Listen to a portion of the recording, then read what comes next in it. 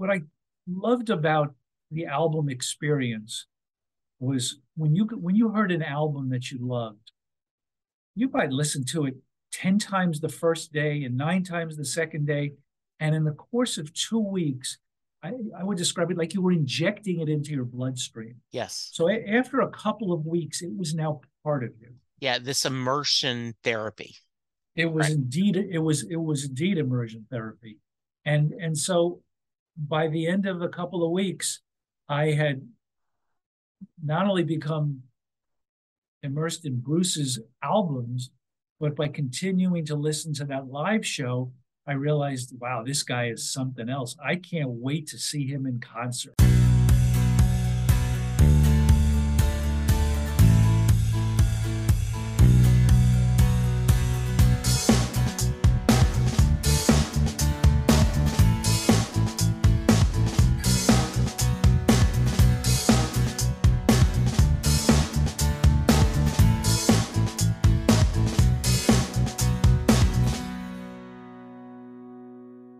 Hello, everyone, and welcome to a new episode of Set Listing Bruce, your podcast all about Bruce Springsteen, his music, and mostly his fans. I am your host, Jesse Jackson, and I have one of my literary idols. Wow. I will embarrass him. I have a Peabody and WGAW award-winning writer, director, producer, David Leaf. David, welcome to the show. Thank you, Jesse. It's great to be with you. Right at this moment, I wish I was somewhere in the New York metropolitan area with the Yankee game on television and a good New York pie in front of me. But this is the next best thing. If you need to recancel so you can watch the Yankees, I'm okay with it. The Yanks will do fine whether I'm watching or not. Maybe Okay. maybe I'm a jinx. So That's good. David Leaf is a writer.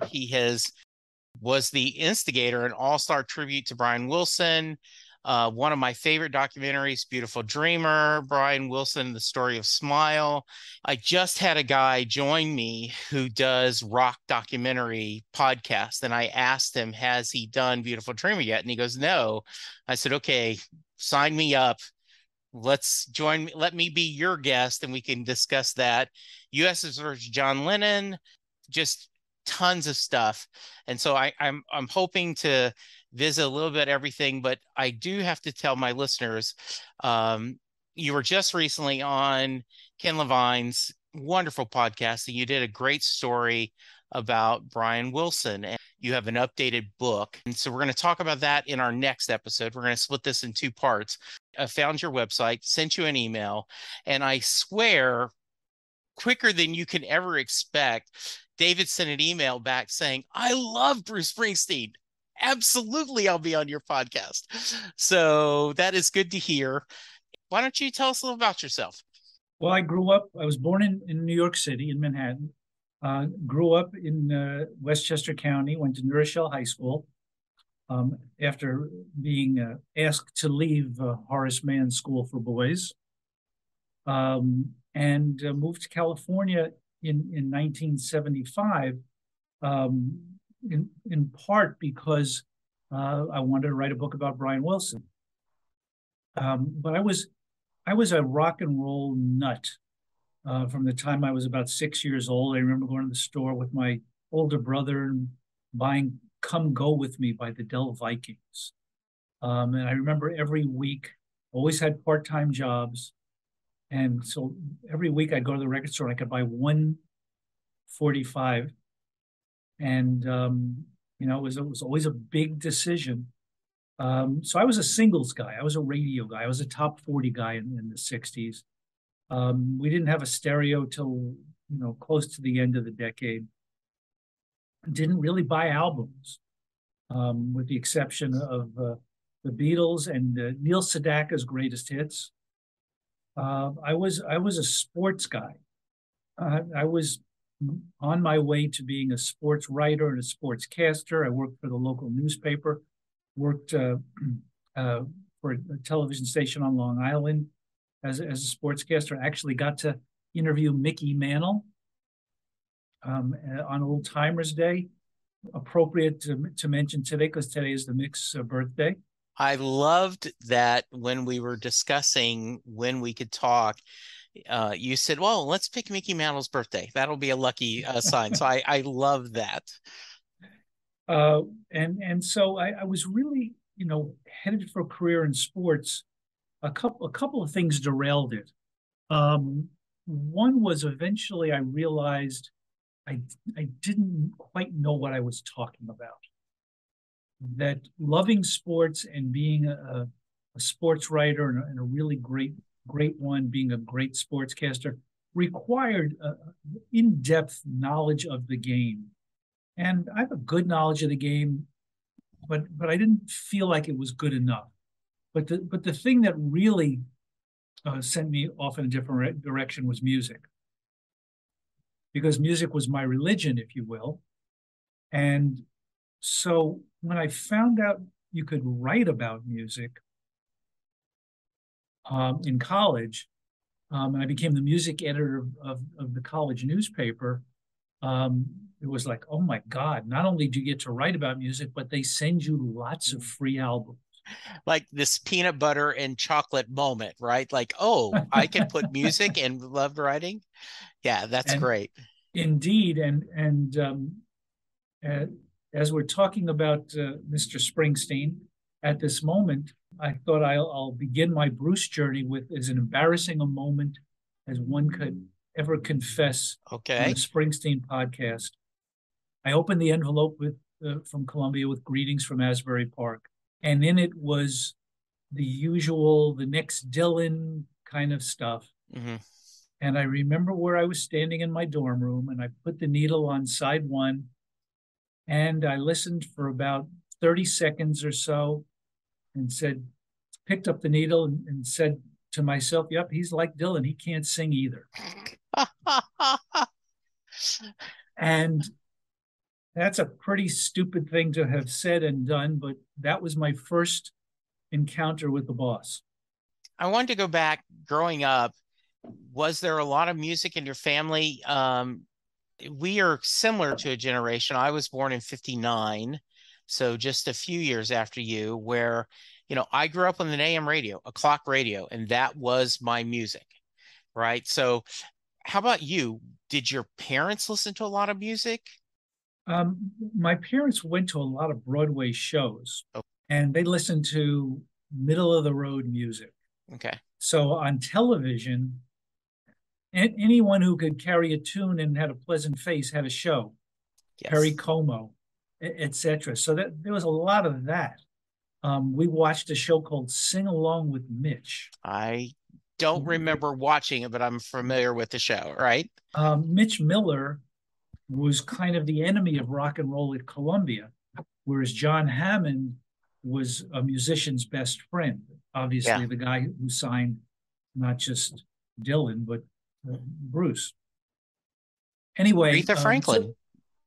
I remember they just saw that, and he said we didn't know what we were doing with you, Aretha. So yeah.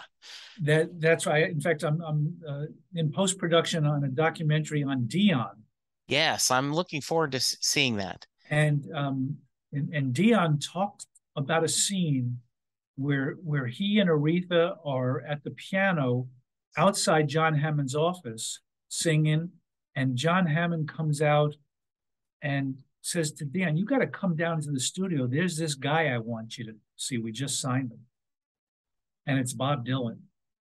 What Dion has to say about Dylan is staggering, and of course, Dylan is a massive Dion fan.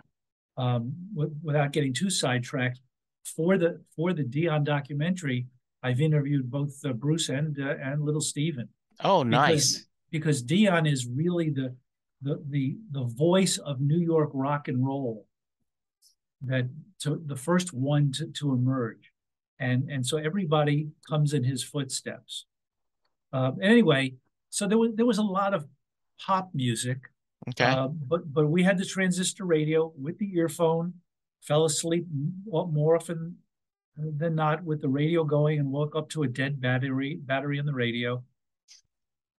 Bought my singles, and it really wasn't until the Beatles that albums became part of my life, but only Beatle albums. Okay. There wasn't anything else I was going to buy as an LP, and that didn't change till I got to college.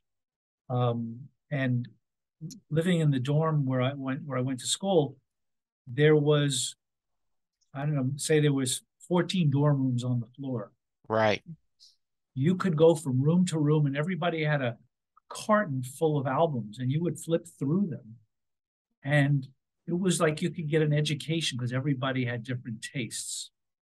And within 6 months, I probably heard 20 new artists who I fell in love with.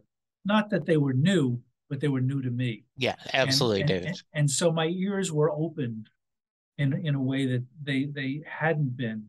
And music became, my grand passion, my grand obsession. And it was the era of the singer-songwriter. So James Taylor's first album on Apple was a gigantic record for me. I saw him at Carnegie Hall, and he introduced his piano player by saying, she wrote a bunch of songs back in the 60s you might remember, like Up on the Roof and Will You Still Love Me Tomorrow?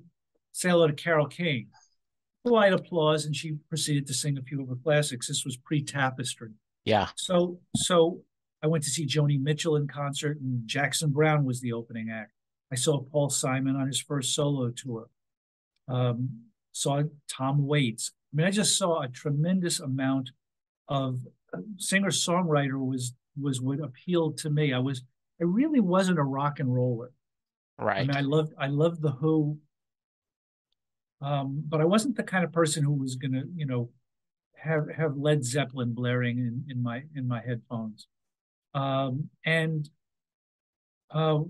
When I heard about Bruce, are we ready to go down Bruce Yes, road? I was going to say, yeah, that so you get greetings, you go, nope, can't sing, moving on. When did you go back and visit again? So of course what happens is, Blinded by the Light and Spirit of the Night are both giant radio hits, which I hear and love. And this Bruce Springsteen guy writes great songs. I, hadn't really thought about it. And I remember, and you probably know the exact date, but there was a broadcast from the Bottom Line in 1974, pre Born to Run. Right. And I was a big taper. I had an Advent tape deck. I taped everything off WNEW FM or WPLJ, and I had a small Sony 55 that I would take to whatever concerts I went to and tape those. It's like I wanted to capture my experience to relive, even if the fidelity wasn't great. And I taped that Springsteen at the Bottom Line show. And it didn't connect with me instantly. But when I moved to California, it was the tape that I played in the car all the time, back in the days when we had cassette decks in the car. Yes, indeed. Yes. And that show was like, I'm getting goosebumps just thinking about it. It was like, oh my God. So now it's time for me to buy a Bruce Springsteen album. So I get Wild and Innocent. I get Greetings. And now I'm waiting for Born to Run. And here it comes. And of course, I was late to the game, although I guess here we are in 2022 talking about Bruce. So I wasn't that late to the game. Exactly. But that was, what I loved about the album experience was when you heard an album that you loved, you might listen to it 10 times the first day and 9 times the second day. And in the course of 2 weeks, I would describe it like you were injecting it into your bloodstream. Yes. So after a couple of weeks, it was now part of you. Yeah, this immersion therapy. It was indeed immersion therapy. And so by the end of a couple of weeks, I had not only become immersed in Bruce's albums, but by continuing to listen to that live show, I realized, wow, this guy is something else. I can't wait to see him in concert. So I'm gonna muddy the water just a little bit. When we talk about Brian and the Beach Boys, I'll tell you my Beach Boy origin story. But at 77, I had they were my first musical obsession. Um, Okay.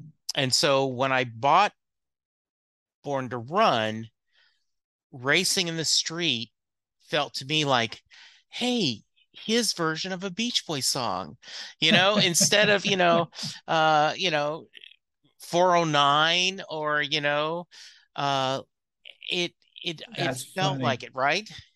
I never made that connection. Never made that connection at all, because Bruce's lyrics were always so deep. They were Yes, saying something. It absolutely. wasn't like she's real fine, my 409. This Exactly. this there was a story in this in Yeah, every one of those songs. an adult version of yeah of a Beach Boy car song. And so yeah. So um you shared with me, and I need you to tell the story about you spending the night getting tickets, and you are convinced you're on a bootleg. So please tell that story. Well, there's a number of stops there. Okay, So please. so I lived on the west side of Los Angeles. I still do. And there's an auditorium called the Santa Monica Civic. And every Sunday we would read the calendar section of the LA Times, because that's where the concert announcements would be. And there it is, Bruce Springsteen is coming to the Santa Monica Civic for 2 shows. To give the listener some perspective, the Santa Monica Civic is where the Tammy Show was filmed Okay. back in 1964. So it's a historic venue, not really necessarily a concert venue. It's where they would have the annual stamp and coin show. I Okay. mean, but this is where he's going to be. And tickets are going to go on sale the Tuesday after Labor Day weekend. And a friend of mine from college who was living in LA and I we had together become giant Springsteen fans, driving around Los Angeles listening to the boss. And we got to go. We got to get great seats. So we slept outside the box office, not one night, but the entire Labor Day weekend, Saturday night, Sunday night, Monday night. You guys were not There going were to only be. 6 of us, and including a guy named Harvey Kubernick, who I met, who was at that point the LA correspondent for Melody Maker magazine.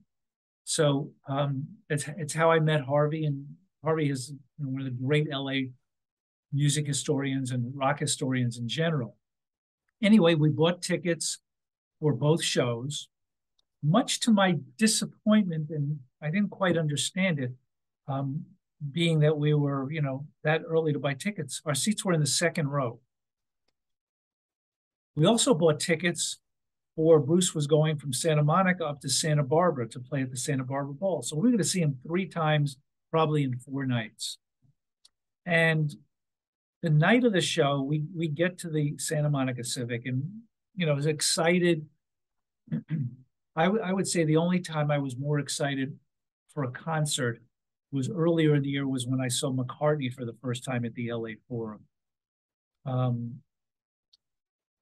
This was going to be a big deal. But I had seen Elton John a bunch of times, the Moody Blues. I went to see George Harrison. I was at the Elton John concert the night John Lennon came out on stage, his last time in front of a concert audience. So I saw some pretty great shows, but this was going to be it. We had listened to Bruce live at the Roxy, live at the Bottom Line. I had started going to swap meets and buying the bootlegs. So we were immersed. Yes. And we get into the arena.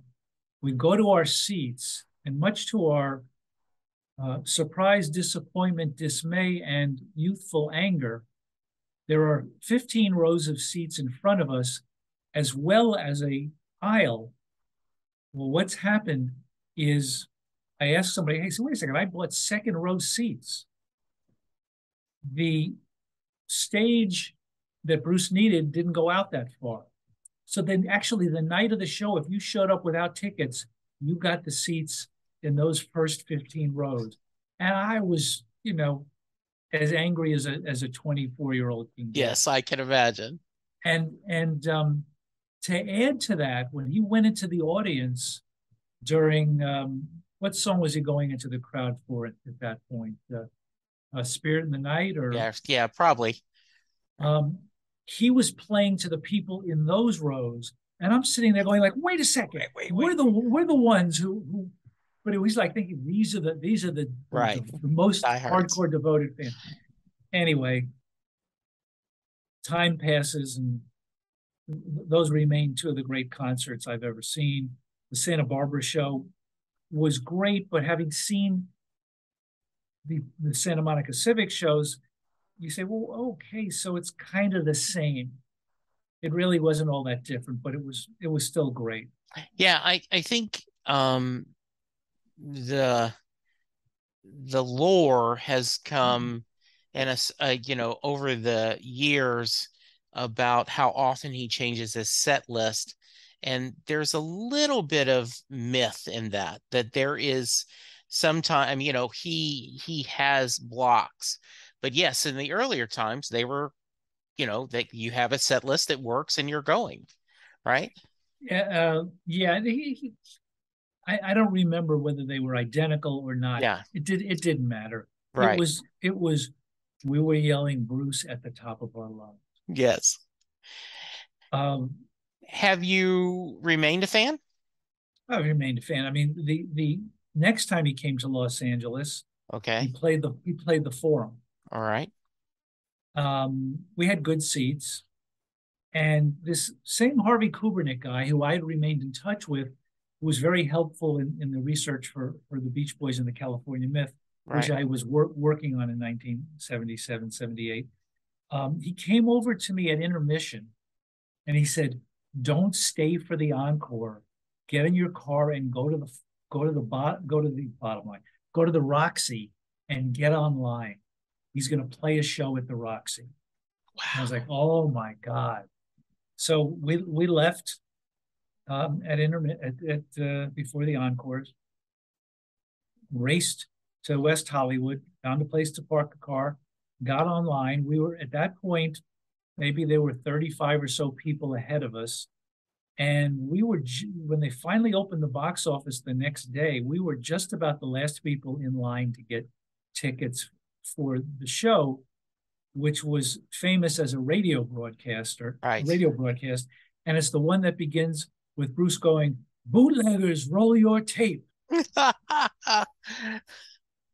And it was, now I'm seeing him in the great environment. I wasn't smart enough to go to the Bottom Line or the Roxy the first time around, or was it the Agora? Was that the place he played in Cleveland that was famous? I think so, yeah. And what song did I want to hear that I had never heard him play live before? Well, by this point, Darkness was out, and I'm screaming for Candy's Room. And I'm the only one screaming for Candy's Room, and he played Candy's Room. Yes. So I will take credit for that. Good. When you interviewed him, did you tell him that story? I don't think I had time to. Okay. I might have told. I don't think I had time to tell him the whole story. I might have told it to him really quickly. That's funny. I had 20 minutes to interview him. That's great. Yeah. So Darkness was a great album. It was similar in kind of tone and texture to Born to Run, so it wasn't the same revelation, but it was like, okay, it's almost there. Great songs on it. And then you asked me if I remained a fan, so next time around it's The River. Right. Yes. And it's a 2-album set, and for whatever reason, that was when he started playing at this horrible old arena called the LA Sports Arena. All right. Terrible sound, terrible sight lines, but of course we went multiple times. If we didn't, I don't remember how many shows he played there. but I remained a devoted fan.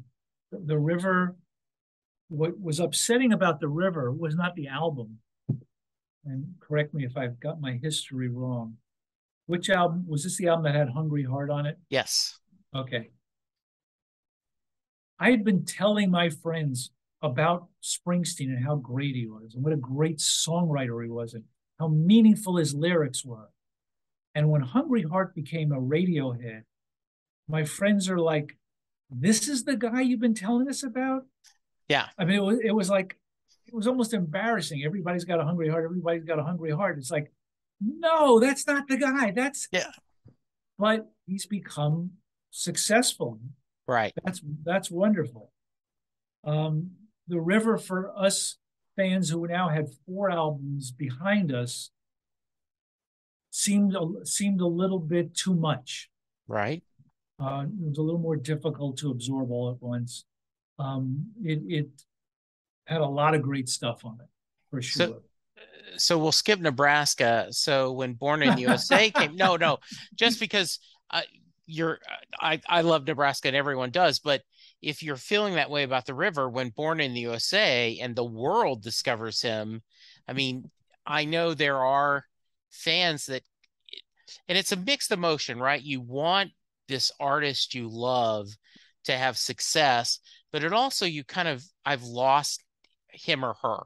You know, I've had this connection. I was in the secret club, and now Right. that everyone is open. Well, the way I'll compare it, there's a wonderful documentary um, called Good Old Frida, who's the Beatles fan club president in Liverpool. Okay. And the fans in Liverpool who were going to the cavern, when the Beatles had their first hit with Love Me Do, they realized that it was over for them. And it was sad because they realized, like what you're saying, they've now lost them to another place, the world. They're Yeah. no longer ours; they're everybody's, Yes. and that was difficult. Now you mentioned that everybody loved Nebraska. I can't say that I love Nebraska Right. because it wasn't what I was expecting or what I wanted. Right. I respected it. Um, And just we, thinking about, yeah. I liked it. I know I liked Atlantic City and Mansion on the Hill, My Father's House and Reason to Believe, but overall, I would say that would, you know, be my least played Bruce Springsteen album. Yeah. Um, uh, I just did an episode with a guest, and he talked about that exploring Nebraska now that there's been Broadway and now that Bruce did his autobiography, you know what place he was at, where he was fighting his demons and the depression, which gives it a fresh perspective. So yeah, yes, I mean, I was a casual fan. I remember buying The River, and my girlfriend at the time, who's now my wife, had a friend, Lisa Mesh, who went to school in the East Coast, and she came back talking about this guy, Bruce Springsteen. Um, so I remember buying The River. I don't even remember Nebraska coming out, though. I remember the story when they were doing a story on MTV and videos. They said, in some artists don't even appear, and they mentioned Springsteen doing Atlantic City. And then, like everyone else, Born in USA, the world knew about Bruce then. right. Yeah. And that was fine because I was growing up. Right. I was building my career. I was working. And so it was like a tip of the hat. And so okay, he's a star, even though goodness knows Born in the USA had to be one of the most misinterpreted songs of all time. Absolutely. Um, what was really difficult for us older fans was what happened next with the E Street Band Yes. being, I don't know what the word for it, but they were no longer there. Yeah. I, And so that was really tough. I am always fascinated by that dark period. And so, what were your feelings when you know, Bruce has moved to California. He's fired the E Street Band. You know, I think betrayal may be too long, a hard of a word, but people, they felt like, oh no, this was our guy. How can you break up the band? Well, it when you think of the picture on the cover of Born to Run with Ian Clarence, Yes. it's like they got a divorce, Yes. and okay, who do we go with? Yeah. You know, it's and we went with Bruce, Right. but that didn't mean it wasn't a broken home. Yeah. And so the following years were difficult. Tunnel of Love, Human Touch, Lucky Town. I still went to see him in concert, but it wasn't the same. When you did go It, see the other band, and yes, it was just a little different, right? it was different. It felt different. Of course, the song selection was very different, and there was there wasn't the guys aren't there. Yeah. So it was hard to understand. Um, it was it was like going to Paul McCartney's on stage, but there are no other Beatles. Right. That it's not quite the same as Yeah, but that, I know what you're saying. but so it was. I remained a fan to this day. Um, I was one of the writers on the tribute to heroes, the Okay. 9/11 telethon, Right. America Tribute to Heroes. And I remember the conversation of how the show was going to begin. And I was in a minority of one because everybody wanted to open with Bruce and My City in Ruins. And I wanted to open with Stevie Wonder. I'm sorry, My City of Ruins. I wanted to open with Stevie Wonder with Love's in Need of Love Today because I thought Stevie singing good morning or evening, friends. Here's your friendly announcer. I've got serious news to share. I thought that was the way to open a show. I was outvoted. Um, I thought Stevie's song would be more inclusive to the world, whereas Bruce's spoke from a New Yorker, well, a New Jersey guy, but a New Yorker to Yeah. New Yorker, which, it worked. It I shows. was going to say, after the fact, how did you feel? It's a I safe don't, space, David. I, I don't know that I thought much about it other than telling that Yeah. story. I mean, the highlight of the night for me, because everyone on that show was what we'll call an American, Right. and mostly white Americans. Right. Tom Hanks, Kelsey Grammer, Jim Carrey, Robin Williams. Yeah. There were some people of color: Jimmy Smits, Lucy Liu, Will Smith. Great stories working with George Clooney, the nicest guy you could ever imagine. Mm-hmm. But the highlight moment for me was Muhammad Ali is on the program. So if we want to talk about who our heroes are in life, in 1964, in February of 1964, the Beatles are on the Ed Sullivan Show, and a man named Cassius Clay wins the heavyweight championship and changes his name to Muhammad Ali and becomes an instant enemy of white America and then the United States government in the most heroic way by refusing induction into the armed services, even though it cost him the prime of his career. Now, we all knew that at that point he had Parkinson's. Nobody knew how bad it was. Would he be able to talk? So I remember standing next to him, which, God, why weren't there cell phones with cameras on it then? And he's there with Will Smith, who had just played Ali in the movie. And I handed the champ, we call Bruce the boss, Ali is the champ. Yes. And it was a very short speech because we didn't want him to have to make a long speech. And he looked at it and he kind of nodded his head. And then when they went out, we didn't know what he was going to actually do. And when he got out there, he spoke off the top of his head from the heart. And as as heroic a moment as he ever had, maybe his last great heroic moment on a big public stage. And it was magnificent. It's worth tracking down that clip to see because that I get goosebumps thinking about that. Yeah. How did you get involved with writing that special?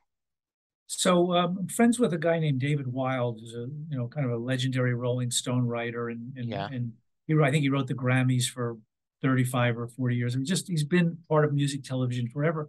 And he called me because I've been writing um, television for a long time. I wrote an Elvis Presley tribute, all sorts of variety programs. Hmm. So I had written the Billboard Awards for a decade. So I was known as somebody who wrote that kind of television. Yeah. And so he called me and he says, "Would you like to do it?" And it was like, "What are you kidding?" Sure. And I've been in California since 1975, but I'm still in New York Yeah. in my soul.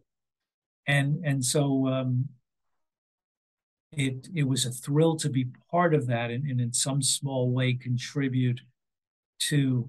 I mean, nothing can ease the loss and pain of those who died, the heroic first responders, the people in the buildings. And there's no words that can salve that. So, But it was yeah. a thrill. It was a thrill to be part of it. So I knew I was going to tell you some stories about your work affecting me and touching me, and we will get to these stories. But what's hilarious is I had not counted on this. So I was a casual Springsteen fan, right? Bought the box set, listened to it a little bit. Then, had the kid, career, everything's kind of going on. Um, and then 9/11 happened and the tribute. And it opens, and Bruce doing that song went, "Oh, wait, what is this? Oh my goodness," which led to buying The Rising. And the first time I saw Bruce live was during a Rising tour, 2002. So that did, even though you voted, you were the lone dissenting, the loyal opposition, that was a absolutely pivotal moment in my Springsteen fandom. That's great. Yeah. That's one of the great things about music is Yes. it doesn't matter when you come to it, but Yeah. when it hits you like a sledgehammer, Yeah. it's the greatest feeling in the world. Absolutely. So did you make it to Broadway? I did make it to Broadway, Nice. absolutely, and loved every minute of it as expensive as it was. It was expensive. Did What are your thoughts? Are you able to separate, you're a fan, but you're a professional writer. You have written books, his autobiography. You have put on many great, entertainment shows. So is there a difference in how you viewed it, like as a fan eyes and then as a professional's eyes too? I didn't know what to expect. I only had heard that it was great, Yeah. and I went in as a fan. I Okay. didn't. I thought it was brilliant. Yeah. I I I I I don't have any criticism of it at all. Did I watch it again on DVD? Yeah. No. Okay. It was like one of those experiences that's captured in the bottle of the moment Yeah. that I don't know. I'm sure it'll be great to watch again someday on a big Yeah. screen, but Yeah. that moment hasn't come. Hmm. But yeah, no, I was really glad to get to it. Yeah, that's good. So, any, do you tend to be fans of the older stuff, the original stuff, or there other songs like in the newer that that have spoken to you? There are songs that have spoken to me, but it's just not the same. I mean, Right. I wrote the liner notes for a CD called Cover Me, Yeah. which was a collection of Bruce songs that had been recorded by others. And I remember I saw Patti Smith at the bottom line, and uh, Because the Night is as great a song as that Bruce has written. Yeah. I mean, it's just a spectacular song. Yeah. Um, he gave away some good ones. I saw Southside Johnny. Yeah. Um, it's what we forget, Mm-hmm. if I can, Please. is these are people. They have their own dreams. They have their own backstory. They have their own origin story. It's almost impossible to do what Bruce Springsteen did. I mean, what was the Yeah. first band? The Squires? Was that The was that Castiles. Yeah. the Castiles? Okay, I was Yeah. close. I had Yeah, the you right were. You first were letter. close. Anyway. Yes. Um, well, no, I And guess there may have Castile been, is a C. and who knows? Maybe there was a band Squire that I'm not thinking of. No, they're So yeah. probably thinking of some other artist. Yeah. But Billy Joel had a band called the Hassles. Okay. Squires was Neil Young's band. Okay. That was almost close. Yeah, that's close. So Billy Joel fails with his first band. Then he forms a power duo called Attila. And then he records his first solo album, and the mastering is so bad that he moves to California in shame to get away from it and changes his name. It's impossible to imagine what it's like to put your heart on the line the way these guys do and not get anywhere. Yeah. So when it happens, what's the word for it? It's so disorienting. It's like getting on the tilt-a-whirl, to use an Atlantic City ride reference. Yeah. And I spent a lot of time working with the Bee Gees through the years. Right. And got to know Barry Gibb pretty well. And he said the most difficult thing to do is survive first fame. I could see that. And so if we look at the period up through 1985, 86 as Bruce's first fame, where he marries an actress and all of that. And then he comes out the other side of it, and okay, I got to put my music, figure out how to make my music work again the way it was working when I was at that peak. And he does it. It's really difficult. Sure. Touring is it's a grind. As much energy as he gets from the crowd, it's still really hard work. And this isn't a guy. I mean, when I started going to concerts, groups did 25-minute sets. Right. We're talking about 3.5 hours, right? Yes. I mean, this man is working. Yeah. Working. And, he deserves all of the praise and adulation. But at the end of the day, he's a guy with a wife and a family. Yeah. And he has to navigate the same terrain as everybody else. Yeah. The only thing wealth buys you is comfort. Yeah. Physical, the surroundings of comfort, but it doesn't buy you psychological comfort. Right. And so you have to now deal with the fact that everybody you knew that didn't make it to your level looks at you differently. And that everybody who comes around wants something from you. Is this person sincere, or do they have an angle? And it's exhausting, and that's why a lot of stars hang around with stars, because they're all at that level. Yeah, I've made the joke when Tom Hanks and Rita Wilson go out with Bruce and Patty, like, is there argument on, okay, no, I got this one. No, you got the last one. It's my card this time. The way you would do, like if if we were going out to dinner, right? Like, oh no, no, no, let's, we'll argue. And but I think that's funny. So yeah. But Um, they also know that as soon as they walk out of the restaurant, there's going to be paparazzi snapping their yes. pictures. So is there a little bit of food in the corner of my teeth Yeah. that I got to? I mean, it's that fishbowl that you live in, where people who've never met you, who don't really know anything about you, are dissecting your every move. And of course, in the last 10, 15 years, with the endless chatter on the web about what Yes. you did that was good or bad, Yeah. you have to tune it out. As an artist, you Yeah. have to block it all out and just do your best.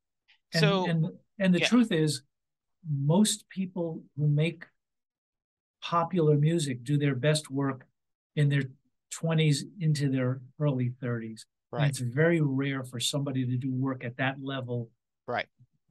30 or 40 or 50 years into their career. Yeah. When someone complains that, like, I will see, and the internet is a beautiful thing and an ugly thing. And, I'll see someone say, Western Stars, Letter to You. It's nothing compared to Darkness, nothing compared to Born to Run. Well, he's already done Darkness. He's already done Born to Run. If he wants to do Western Stars, if he wants to do Letter to You, if he wants to do a cover of soul songs, let him know. I think I'm excited about the album covers, Me too. because songwriters have a musical palette that they use up Yeah. melodically, in my opinion. I teach at UCLA, and I teach a course called Songwriters on Songwriting, and I interview some of the greatest songwriters ever: Burt Bacharach, Randy Newman, Jimmy Webb, uh, Mike Stoller, Right. um, Barry Mann and Cynthia Weil, and on and on and on. And it's they do their best work when they're young and hungry, when they have something to prove. It's tough to do something. Yeah. So if Bruce wants to revisit the music of his youth that inspired him, Yeah. well, that sounds like a pretty damn good idea to me. That's an album I want to hear. I absolutely do. And to give us we're going to talk about Brian Wilson in a little bit, but um, his At My Piano, I find amazing. Yeah. I put that in the CD player, and you're you're like, it's just him playing the piano. And so I've talked to a couple people. Oh, does he sing? No, it's just an instrumental CD, MP3, whatever you want to call it, and it's brilliant. It truly Yeah. is something special. Well, it's everything in our fandom is expectation. Right. So when I got it, I was expecting it to be him singing those songs. Right. So the first time I listened, I was kind of scratching my head. The second time I listened to it, I thought it was perfect and brilliant, because by removing the lyrical connotations of those songs, what we're hearing is Brian playing his greatest compositions the way he would have played them if he was Bach, showing up at the Sunday service to play it for the people in attendance. And Brian, who believes that music is the voice of God, these songs have a spiritual quality when they're stripped down to their barest form that you can't get anywhere else. And so I love it. And honestly, I hope it's the last album he does, because I think it's a perfect farewell record. I I can agree with that. I saw him this last tour, and he was opening for Chicago. And I was said, I think I love him, and we will talk more about my experiences seeing Brian live. I was like, I think it's time. I think it's Well, okay. well, the funny thing is, if you ask him what he wants to do, he says tour. Yeah. And so why does he want to tour? He wants to tour because he loves being around his musicians, who are it's his musical family. Oh, they are amazing. Amazing. They play the songs not just perfect, not just note perfect, but with feeling and heart. Yes. So he's sitting there surrounded by his music, the way he created it, and the audience is responding to it, and he's feeling all of that. Plus, he likes to order room service. Yes. It's interesting. He doesn't show it on his face anymore when he plays live, but he's taking it in. That's good. That's good. All right. We are going to switch to Brian in a minute, but any other Bruce stories you want to share with me? Any other Bruce stories? I don't think so. I think there's Okay. one big question you're going to Yes, ask there me, is. isn't there? Yes. So if you are a fan of David's work and you're listening to this podcast, thank you. I end every podcast with the Mary question. And what that came from is Jay Armstrong is an honors English teacher. He recently retired in the Philadelphia area. And he would take the song Thunder Road, and his senior in their honors English class would break it apart, look at the themes, talk about the imagery Bruce doing. They'd compare it to Robert Frost, The Road Not Taken. And at the end of the 2 days, he would ask his class, does Mary get in the car? So, David Leaf, that is your question. Does Mary get in the car at the end of Thunder Road? So I have two answers: the serious answer and the smartest answer. Perfect. I love them both. They kind of go together. The serious answer is I'm convinced she gets in the car, because he's saying it's a town full of losers. I'm pulling out of here a winner. Well, who doesn't want to leave with the guy who's going to be a winner? So that's why I believe that she gets in the car. However, I have a feeling that maybe the second time they stop on the turnpike to get a snack or go to the bathroom, she starts to have second thoughts, and she's thinking, "Yeah, I don't know if I'm ready for this," because leaving the comfort of your universe takes a lot of nerve. And I'm not sure that we've heard anything about Mary that lets me know she's got the ability to go the distance. She has the ability to go, Right. but can she go the distance? So it's kind of a hedge of an answer. No, I think that's an excellent answer. I've had other people say, yes, she gets in the car, but when he stops to buy a pack of cigarettes, she goes, what the hell am I doing? And when he comes out, where'd she go? She's on a Greyhound bus going back. Exactly. Yes. Very nice. Cool. Good. I love that answer. Thank you. If someone wants to reach you and get more information about your wonderful work, how can they? So the simplest thing to do is go to my website www.leafprod, leafprod.com. There's a bunch of different pages with news and information, and there's a way to contact me on it as well.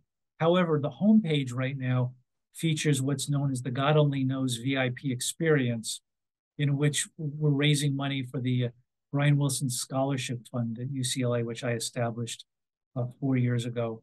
And so there are different tiers where you can buy a book signed by Brian, or it's a limited edition thing. So that'll be the homepage for a while, and then it'll go back to a normal homepage. But that's one way to reach me. And of course, I'm on Facebook, so you can always send me a message. Very nice. All right. Listeners, David is going to join me again. We're going to talk Brian Wilson and Beach Boys, and I'm going to try not to embarrass myself, but you go get vaccinated, go get boosted. Let's all be kind to each other, because that's how we're going to get through this. Thank you, David. Thank you, listeners. We'll talk to you soon. Goodbye. Doing a podcast at times can be a one-way conversation, and I hate that. So please let me know what you like and don't like about the work I'm doing. You can reach the podcast via email at setlistingbruce@gmail.com. The show is on Twitter at setlistingbruce, and my personal Twitter is at jessejacksondfw. You can support the podcast by subscribing via your favorite podcast player and leaving us a review. The more reviews we have, the easier it is for people to find us. And please tell a friend about the podcast, especially if they love Bruce or music, because it will make a difference.